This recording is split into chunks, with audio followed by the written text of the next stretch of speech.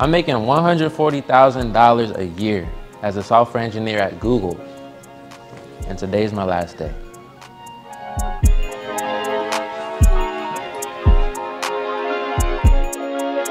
Jordan, how you doing, bro? Can I get a burrito bowl? Appreciate it. Don't get it twisted. I'm not getting fired. I'm quitting. I joined Google to quit. Let me explain. Come with me. Thank you, Jordan. Google is an incredible place to work.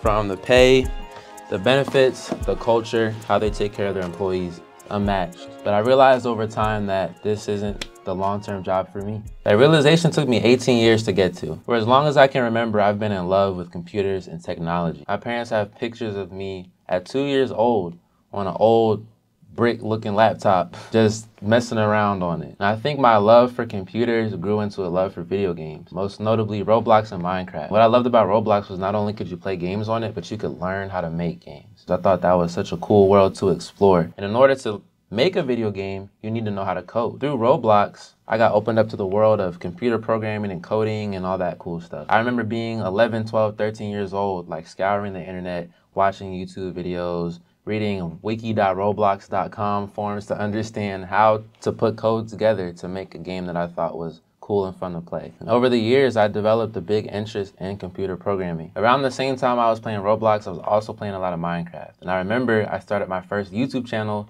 based on Minecraft content. I would screen record, I had my little headset on with the microphone, and I would sound like this 11-year-old squeaker on the microphone talking about what I was doing in the game. And I would post videos like every week. I remember recording with this free recording software I don't even remember the name of, and editing on Windows Movie Maker and posting for the world to see. By world, I mean just the friends around me and like 10 other people on the internet. Don't try to go looking on the internet for the YouTube channel because you won't find it. Videos have been put on private. Looking back, there's always been my love for technology and my love for creativity and creating videos. I couldn't see it at the time, but my love for creating games on Roblox and filming videos for YouTube at such a young age will create a big source of tension as my love for both grew into my young adult life.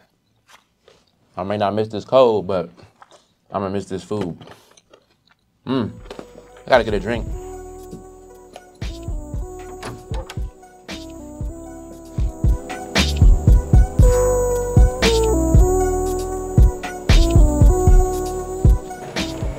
Making those videos as a kid was never anything more than a little hobby, but that started to change as high school and college started to roll around. By the time I got to 10th, 11th, 12th grade, I wasn't making Minecraft videos anymore, but I was still making YouTube videos.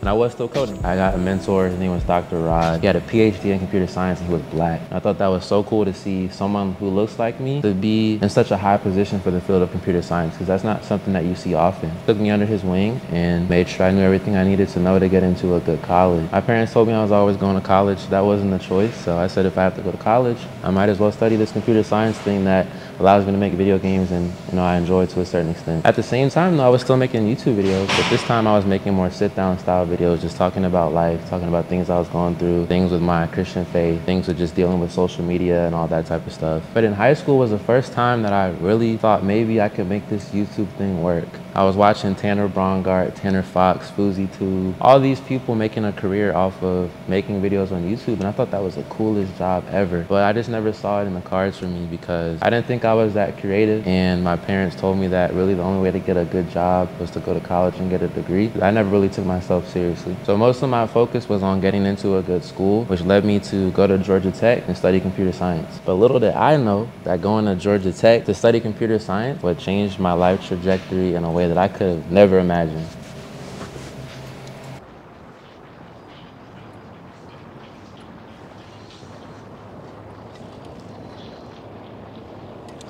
After my first year of college, I was fortunate enough to land an internship at Google in New York City.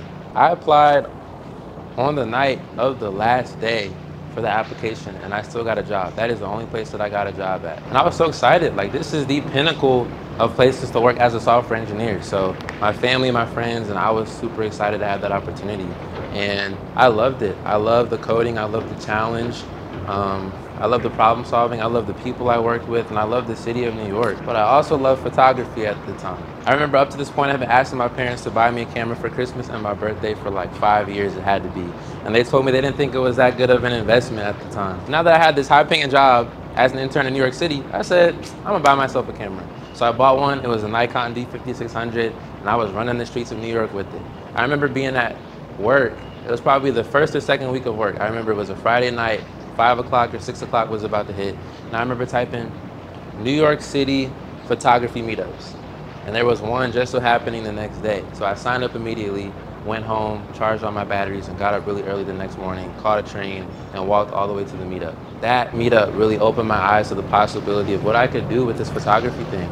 I met so many models and photographers that were just as passionate about this photography hobby. And for some of them, it wasn't even a hobby, it was their full-time profession. I would work at Google during the week and then edit all the photos that I shot from the previous weekend after work every day. When I came back to Atlanta, I had a whole new perspective on life. I was like, forget this school stuff. I'm about to be a photographer and videographer. I got paid for the first time in New York, and then when I came back to Atlanta, I had some opportunities to make a little bit of money here and there, but it wasn't enough to sustain myself. I knew as soon as I could replace my income as a software engineer with my income as a director, I'd be out of there. I remember so many times in college when I wanted to quit and I wanted to leave and drop out because I was tired of it. I mean, being at Georgia Tech was difficult. It's one of the hardest schools in the world for computer science, and trying to get a degree from there and build a photography and videography business was a lot of work. There are a lot of times when I just wanted to drop out of school and do what I wanted to do, but I knew deep down that it wasn't time yet. I wasn't making enough consistent money to be able to pay bills, so I knew I had no other choice but to just stick through school and to continue building my brand up to the point where it could sustain me. But from that point on, I knew that my one goal would be to make enough money from my own stuff that I wouldn't have to rely on a 9-to-5. I'm finally making enough money off of Shop by Nehemiah to leave Google. I know I told y'all at the beginning of this video that I joined Google with the intent of leaving. That's what I meant. It took a long journey of me discovering my creativity as a kid through YouTube videos, getting to Georgia Tech as a college student to give myself the opportunity and the connections and placement to be able to build my business to where I've built it now. And it's taken a lot of patience and persistence to build it from just freelancing into something that can sustain me long term. I started Google back in August. It's now the end of February, almost March. And in just 6, 7-ish months, I'm leaving. I tried to hold on as long as I could to stack as much money as I could to give myself the best chance at my business as a director. But it got to the point where I couldn't balance both anymore. And there was a lot of pressure on me because Google is such an incredible company. I mean, the money I'm making, the connections that I've made, the security that I have, that's really hard to give up for something that's so unsure as freelancing and entrepreneurship. And there were a lot of voices around me early on saying that I should go to college, that I should get something stable and all of that. So my mindset has been built to take the stable route and the traditional route because that's what my parents did, and that's what a lot of other people that I've looked up to did with themselves as well, right? The people that I love most and I looked up to the most were telling me to do that, so that's what I did. As I became an adult and graduated from college, I quickly realized that this is not for me. Like, being stuck at a desk working 9 to 5 as a software engineer is super unfulfilling and super boring. And I didn't realize how depressed I was until I decided to leave. And that decision to leave was a really long one. It took me a minute to really accept for myself and know that this was the right decision for me. I remember telling my parents that I wanted to leave, and their initial reaction was like, nah, like, that's not a good idea. They did it in a very loving and understanding way, but their whole mindset was they want to keep me safe, their firstborn kid, they want me to be successful, so the most successful way to do that would be to go through Google. And that really deflated my balloon, bro. Like, I felt like my whole dreams were crushed in that moment because I was so sure in my head that, like, now is the right time. I'm making enough money every month to support myself and invest back into the business. Why am I staying, right? But I talked to them and they were like, nah, like, that's not a good idea. So they didn't agree. And after a couple weeks of really sitting with it and talking to loved ones and friends, watching Gary Vee, I realized that I have to live my own life. Nobody else is gonna live my life for me. So I shouldn't be making decisions based on the opinions of others. I should absolutely ask for advice and take what I can from people that is useful to me and just leave the rest. When I tell y'all, when I decided in my head that I'm going to do what I know is best for me and what I've been created to do, that next day when I decided that I was leaving Google, no matter what anybody had to say,